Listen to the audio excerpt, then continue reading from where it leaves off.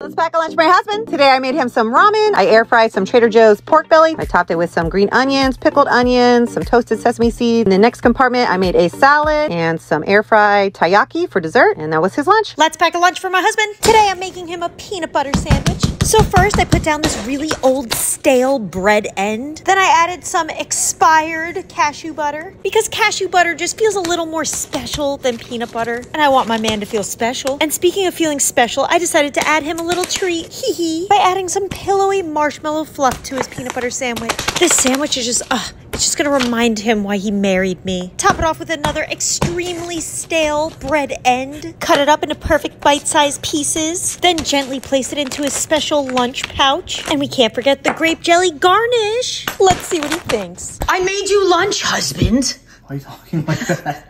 Because I made you lunch. You're eating breakfast.